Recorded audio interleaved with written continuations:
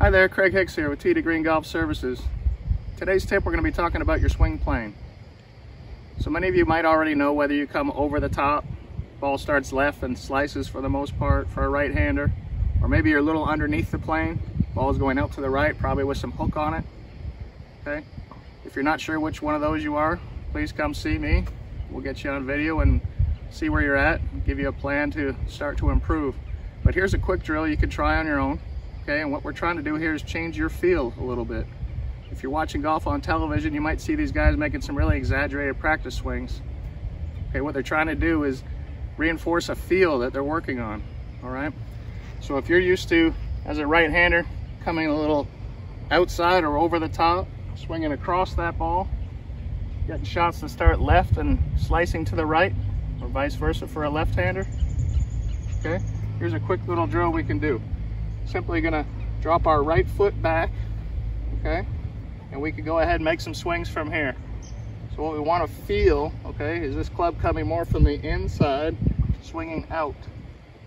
Okay, you're gonna notice your upper torso doesn't unwind quite so quickly from here.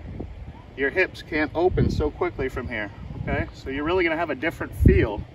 We should see golf balls going out to the right when we do this, okay?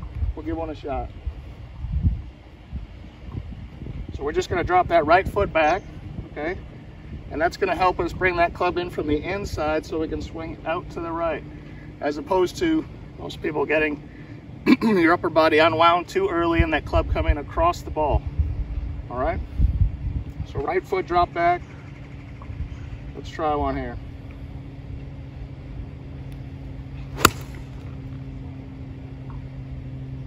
Okay? What you're looking for there is maybe to get a ball started a little right of your target, maybe a little draw on it.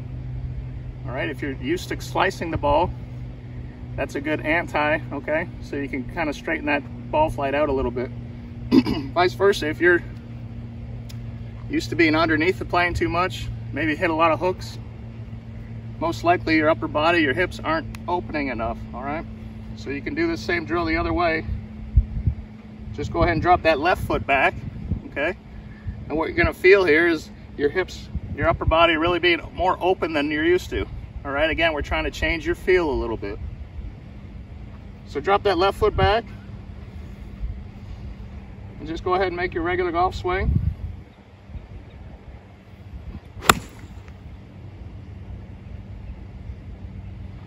Okay, and you should get a different feel as far as your upper body and your hips unwinding. All right, any questions about this? Please contact me. Check out our website, t2greengolfservices.com. Give us a follow on social media at T Green Golf Services, and have a great day.